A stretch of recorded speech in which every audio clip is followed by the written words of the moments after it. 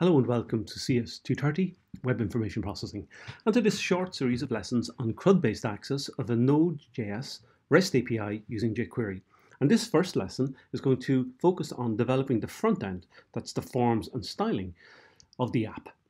So let's have a look at the app running first.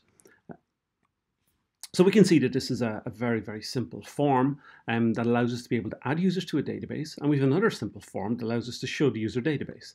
Now, I say it's a database, but actually it's an in-memory database running inside a Node.js app service that's running on my MacBook here. So, and we're going to make connections. So that service that's running on the Mac is an API, okay, an applications programming interface that allows us to be able to perform and respond to CRUD activities. And CRUD is, of course, C for create, R for retrieve, U for update, and D for delete data that's stored in this database. We use Ajax, as we've seen earlier, that allows us to be able to make the calls from within this single page application, or SPA, that allows us to be able to contact and engage with the API over a network.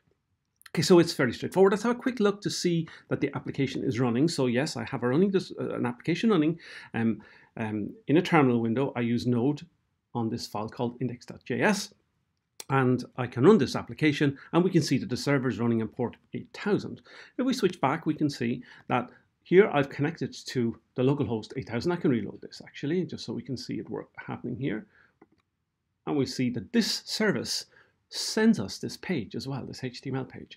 And we can look at the actual source codes as well. So here's the source code that's been sent to the user. You can see this is fully commented code, and I'll make this available for you to have a look as well.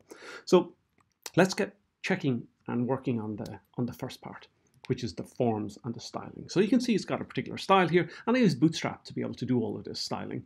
The little boxes, everything, all the forms. I didn't write these forms myself. I used the form generator, Bootsnip, to do this. So we can have a look at that as well. But let's get it working first. So let's type in the first name, John, surname, Keating, john@here.com, and let's send user data. And now you can see that I got a message. I sent the data using Ajax. The page didn't change. It's a single page application. And the user, John Keating, was added to the database. Now, this message that I display, this modal here, you can see it's a modal because I will stay here until I click the actual box to get rid of it. Okay, this modal uses data that was actually sent back from the API. So it wasn't using what was in the form, because you can see the form is cleared again once I've actually submitted it. Okay. Let's get rid of this, and we can actually look at the retrieve database by clicking this button here, and we can see here's the database, and it's returned as kind of a JSON structure. Now, if we switch to the service, you can see that I have some information been presented to the user,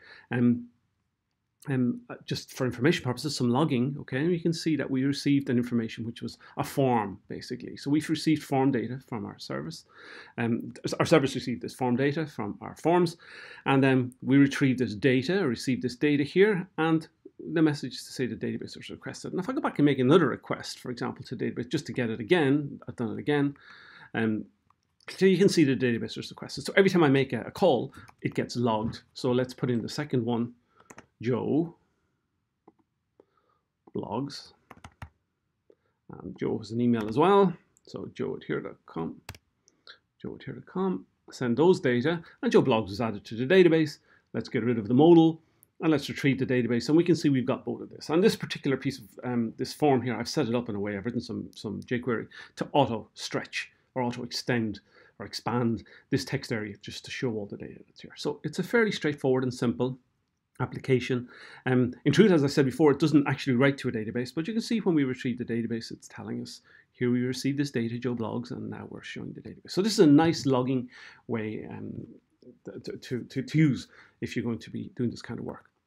Okay, so let's go back. So there's a couple of different styling things going on here. So my forms are just general forms, and I use Bootsnip to create these forms. So you can see this is the form that I've created to show the user database one, and I had a button and I retrieved the databases, and I automatically generate. So I have a whole series of inputs that I could add this and add some inputs to this form. I can drag and drop them, take them off again, and then I can just look at the HTML, and so I can look at HTML, I can select the HTML, I can copy it and see, and I can go to my code and I can just paste it as I have done here. So here's the the form.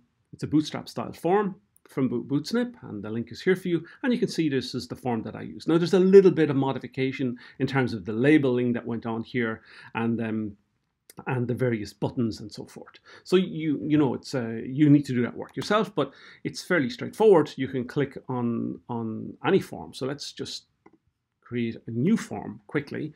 So text input here, I can click this and I can change the name, text input, the label text, the placeholder, help text, all this kind of stuff. So you can do all these changes yourself.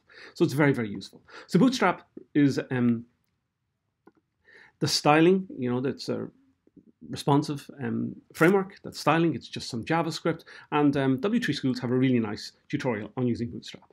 But and you can work through the demos yourself. But this works nicely if you use Bootsnip. If you are using Bootsnip, of course, you're going to have to add the jQuery.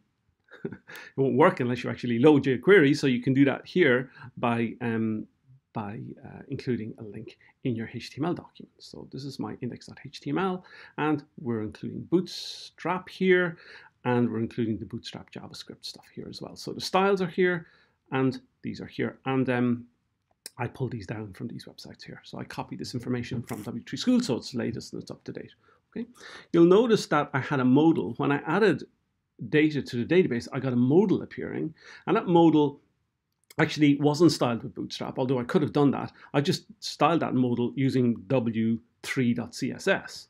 And I used a modal that's here, and it's, you can try this modal yourself if you want to just look at the examples.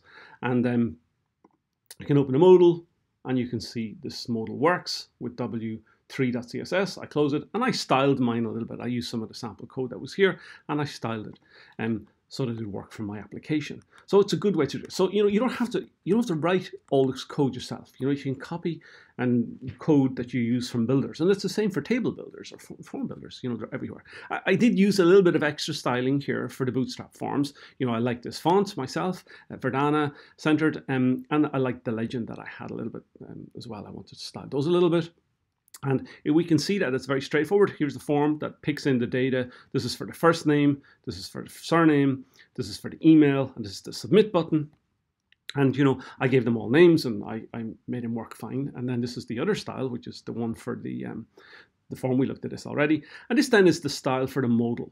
Okay, and it's not very long, and I just copy and pasted some basic demo code from the w3.css tutorials. And then I modified them a little bit as well, so that wasn't too bad. And that's it, really. That's how this works. So that's the style. I didn't write a single line of HTML myself. I automatically generated it and used it here, and I'm perfectly fine with you doing that for your assignments.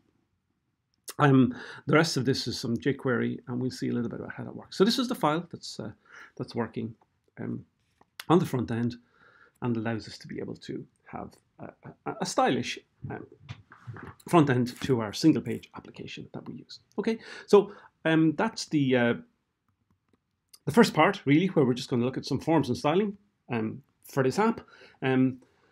What's important to realize, or take from this, I guess, is that the styles were made by frameworks, Bootstrap or w3.css. The forms were built using a form builder. I didn't hand code very much of the code. I made some changes to those, and we were able to quickly develop a front end using all of these extra tools for us. Okay, we leave it there. Thank you very much for watching.